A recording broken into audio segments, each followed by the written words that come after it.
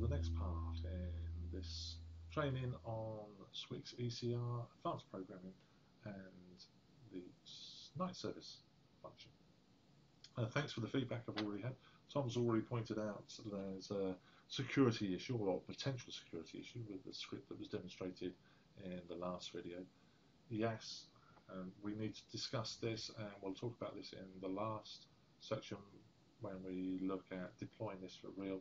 We'll want to put some sort of access control so not everyone in the company and everyone outside the building can turn your night service on and off. So, but thanks for pointing that out, and we will discuss that, I promise. If I forget, I'm sure someone will email me.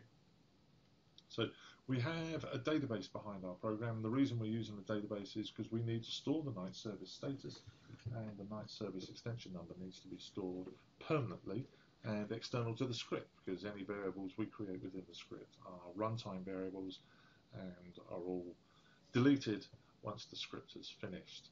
Now there is, as already mentioned, the persistent variables project on the Swyx forums, which you can use, and it will accomplish the same task as this, but the whole idea behind this training is to take you behind the scenes and show you what's going on in the background. So we're going to create a database for this project.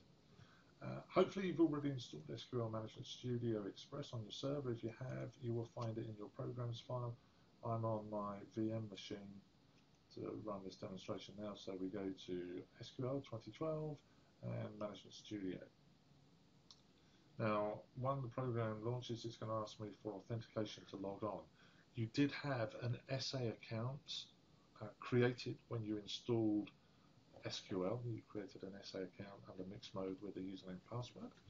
And we could use that, or I'm just going to use full admin authentication because I'm logged onto my server with the Swyx admin account. That's the account that installed Swyxware. So I have full access. So I'm just going to use standard Windows authentication for this project, and I'm going to connect.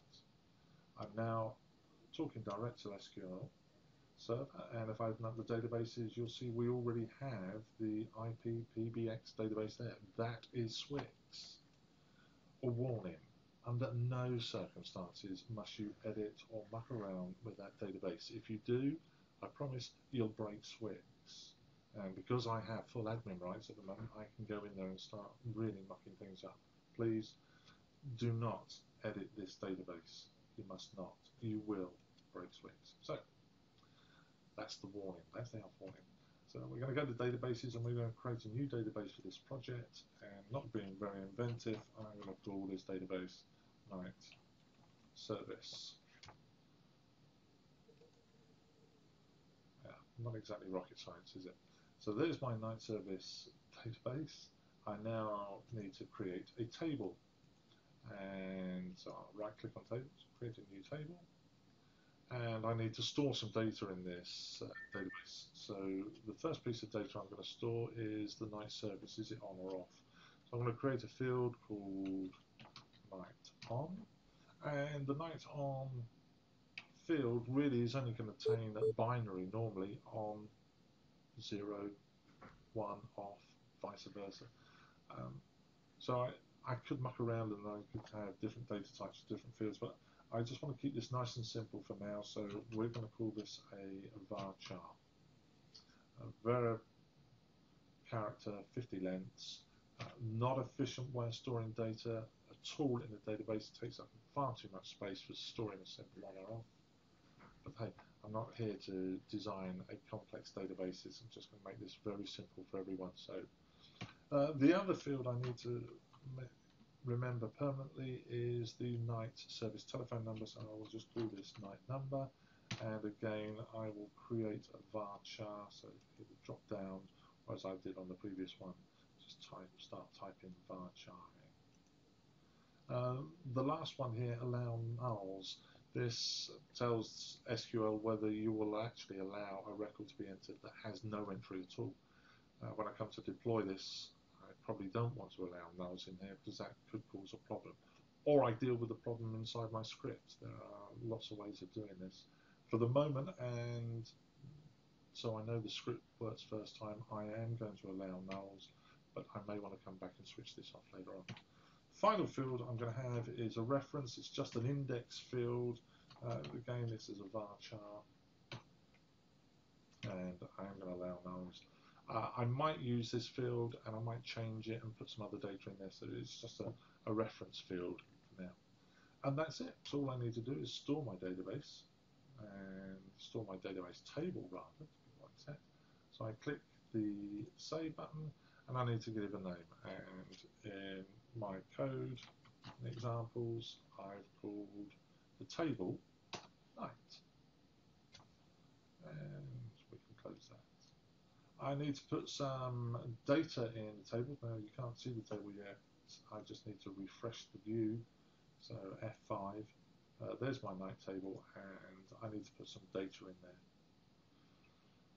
So we'll just edit it, and nights is going to be a 0 or a 1. I'm going to put a 0 in there for now. My night telephone number, I can just put any old random number in there for now. And reference 1. That's it. All I did was press tab to go through each field, and that's it. My data is in the database. So we're nearly ready to go. At the moment, the access to the database is only admin access, so we have Windows authentication, which has full access to everything, and the SA account, which has full access to everything. Now, when I come to writing my own script, I don't really want to be writing data to and from SQL using a full admin account, because if someone starts mucking around with my script, they could end up writing data into this not to be touched database. So I want to create a security account that just has access to the night service database and nothing else. So I open up the security tab down here, and I go to logins, and I right click and create a new login. My login needs a username, so I have username in my code examples called Swyx night, and this isn't a Windows account, this is an SQL account, so we're going to use SQL authentication, and I'm not going to use complex passwords, the default on the domain. So I'll switch enforce password policy off, so I can use any password I want.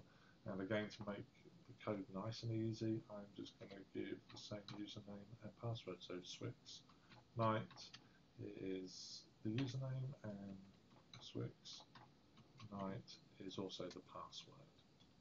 And the default database for this user is going to be the night service database.